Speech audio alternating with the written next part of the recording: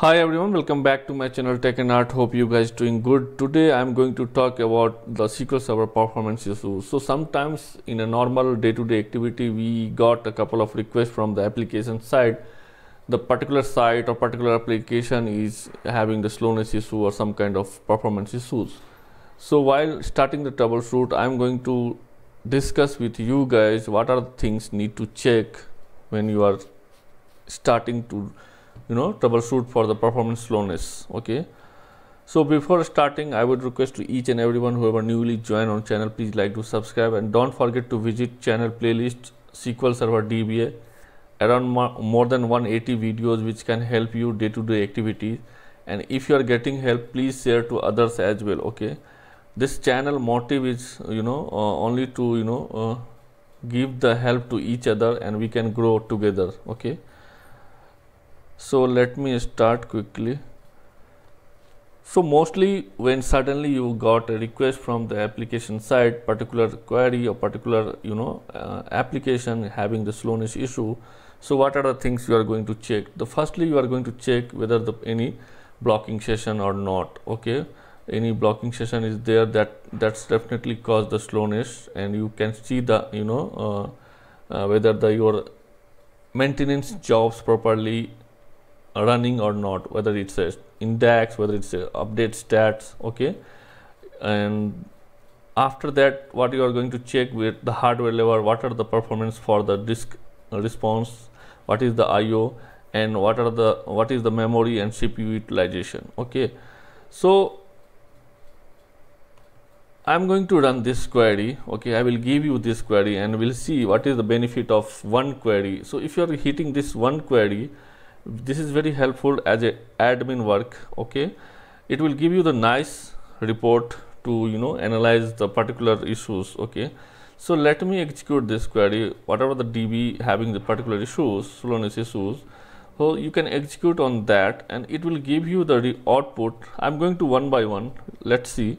So firstly it will give the SPID, the percent completion, the running time, estimated time, estimated completion time, the command, and the blocking session. So what you need to check, firstly, as I told you, you need to check the block process. Any blocking session is occurred, then you need to identify the lead blocker, and you need to discuss with the application team, and then you need to take the permission to kill the lead blocker. Boss, this is the lead blocker, which is causing the slowness because number of process is waiting because of this process.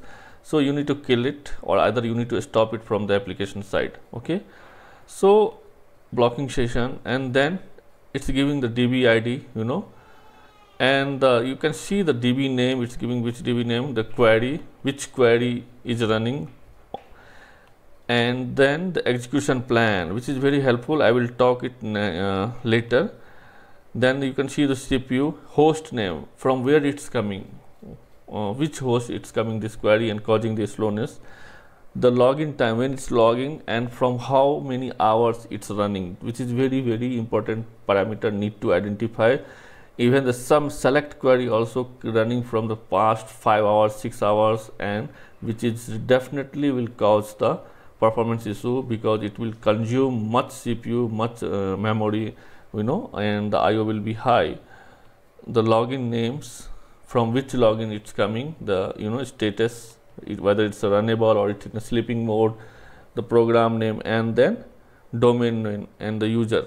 Okay, the username, the anti user also it's giving.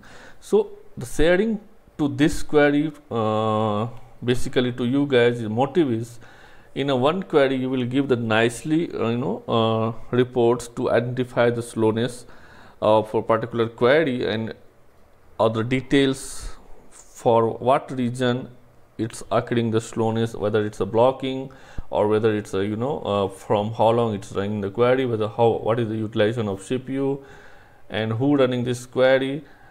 Execution plan, if you click on execution plan, it will give you the nicely graph for the execution plan. You can take the screenshot and discuss with the application owner whether any recommended index is required or not. So no need to run the separate execution plan if you are using this script. It will give you the entire details. You can discuss now with the application owner whether any recommended index is required or not. It will come to here, if you check the the utilization of index, how much cost it's happening, you can check whether what type of scan happening, either it's a seek or scan, table scan. So these are the parameters you need to identify.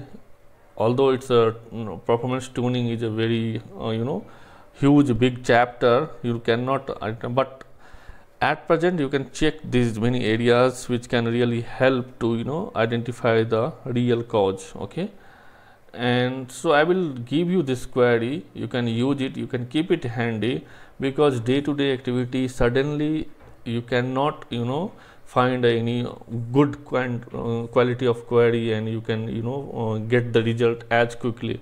Okay, so you need to be handy this query, this kind of query which can help you, really help in a day-to-day activity, because it's giving the summarized analysis in a one frame. Okay, so hope you got my point, what I'm trying to say, to analyze when you are starting any performance issues.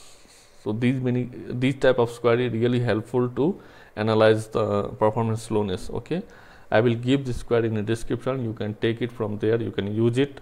If you are getting help, please do subscribe, and you can recommend the YouTube. Thanks as well. We'll meet you soon. That's it for today. Till then, bye bye, thank you, and keep watching.